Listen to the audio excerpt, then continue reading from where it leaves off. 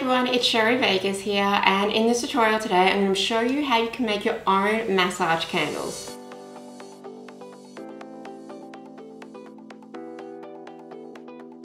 So you've probably seen in the stores those candles that once you light them, the wax turns into warm massage oil, and they are so expensive in Australia. I'm not sure about the rest of the world, but some places sell them for like $60 to $80. I'm going to show you guys today how you can make it. This is just one recipe. There are multiple different recipes out there, so feel free, if you do make these, you can tweak the recipe to your personal preferences, but this is one of my favorite candles to make and something that I use quite often. There are three main ingredients that I use when I make my massage candle. The first one is my wax. So I like to use 100% soy wax. You want to go for 100% all natural wax, so you don't necessarily have to use soy, but this is the one that I generally prefer. And I'm going to be measuring out equal parts of each ingredient. So this is 100 grams of my soy wax, and then I'm going to be measuring out 100 grams of my oil. So I'm just adding that soy wax into my metal jug, which will be going on the heat. And now I'm going to be measuring out 100 grams of oil. You can use whatever oil you like. I'm using coconut oil today. You could use olive oil, almond oil, avocado oil, whichever oil you like. Obviously, if you use coconut oil, it does have that sort of coconutty smell, which will then be in your massage candle. So if you don't like that smell, or if you're allergic to coconut, then obviously switch up your oil, but you can use whatever oil you like. I like to add my wax and my oil onto my heat first to let that melt down while I prepare my next ingredient. And the last main ingredient that I'm going to be using today, which is 100 grams as well, is some shea butter. So you want to use a butter of some sort, so it could be a cocoa butter or a shea butter. If you do go for a cocoa butter, just note that it will have like that chocolatey smell unless you go and get the deodorized cocoa butter. So depending whether you want this candle to have a fragrance or not will depend on the type of oil you use and the type of butter you use. The reason why I'm not adding my shea butter on the heat at the same time as my wax and my oil is shea butter and coconut butters can be a little bit difficult when you are heating them up. They don't like to be overheated. So by adding them in once the wax and the oil has melted down together, it just means that they're going to have less time on the heat and you're not going to have that chance of overheating them. It's also another reason why the soy wax is a really good wax to use for this candle, because soy wax doesn't like to get too hot either. So it's got a really low melting point compared to other waxes, which is perfect to work with the shea butter. Now this step is completely optional, and it's whether you want to add a scent to this candle. Today I'm using a lavender essential oil, and I've measured out 10 grams.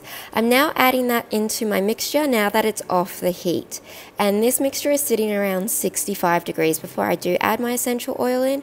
Now whatever fragrance you do decide to add in, you want to make sure that it is safe to burn and it's skin safe. So a lot of essential oils work really great for this. You also get that aromatherapy benefit that you wouldn't necessarily get if you were to use a synthetic oil. But as I said before, adding fragrance in or essential oils is completely optional, and if you do have more sensitive skin, it might be worth not adding those in, because sometimes people can have issues with fragrance on their skin. And for obvious reasons, I'm not going to be coloring this candle with any candle dyes, because this will be going on the skin. I always go a few sizes up with my wick to what I normally would do if I was just making a straight soy wax candle, or you can do what I've done here and double wick your jar.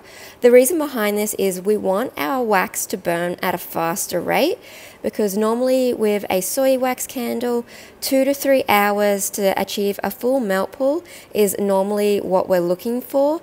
But obviously with this, we don't want to have to wait 2 to 3 hours to then use the massage candle.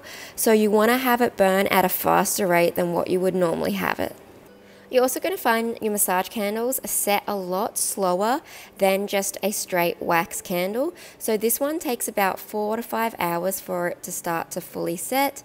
And then I like to leave it for a good few days before I do its first burn. So don't be worried if it does take a bit longer than what it normally does when you make other candles, because it isn't just straight wax, because you've got that shea butter and the oils that make it a little bit slower to set. So this one has set around 5 hours, and I can trim my wick, but I need to wait a few more days before I can burn it. So this is one I've made previously, and this is got olive oil in it. So you can see, because it does have olive oil in it instead of coconut oil, it's a lot darker in appearance. And as I said at the start of the video, this is just one recipe, so feel free to play up with the different levels of your butter, your oil, and your wax to get a recipe that you really like. But this is one of my favorites to make. And then I've just let this burn for about 10 minutes. I've blown out my flame, and then it's completely fine to touch straight away.